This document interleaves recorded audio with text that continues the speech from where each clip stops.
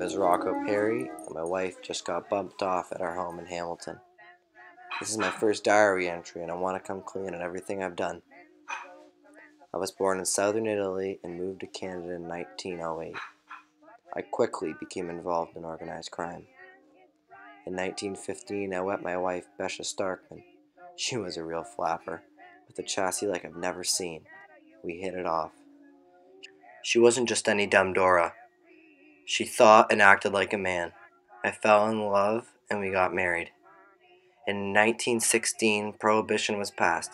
I immediately sought a way to profit from this. Hey, dear, we haven't a fuss, but smiles are made, dear, for people like us. In the winter, in the summer, don't we have fun? I began smuggling liquor in and out of Quebec to Ontario and Hamilton. I was making stacks of jack doing this.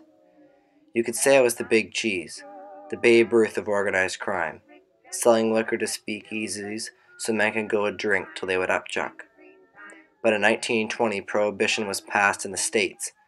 A mobster named Al Capone contacted me to see if I could help him smuggle liquor across the border to Chicago.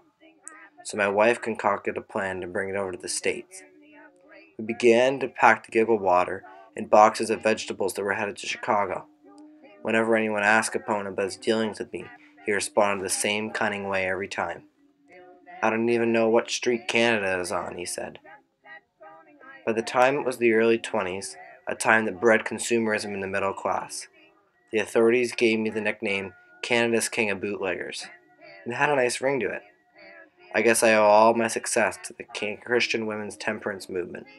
If it wasn't for them, there would never have been a prohibition to start with. The authorities hated me because of this. The Prime Minister, Mackenzie King, did everything in his power to put me away, but was never successful. One day, at my home in Hamilton, the authorities came in and arrested me. I got out a couple days later with no charges, but on the way home, a couple of dirty hitmen came and knocked off my life. The rich get rich and the poor get laid off. In the meantime, in between time, ain't they got fun?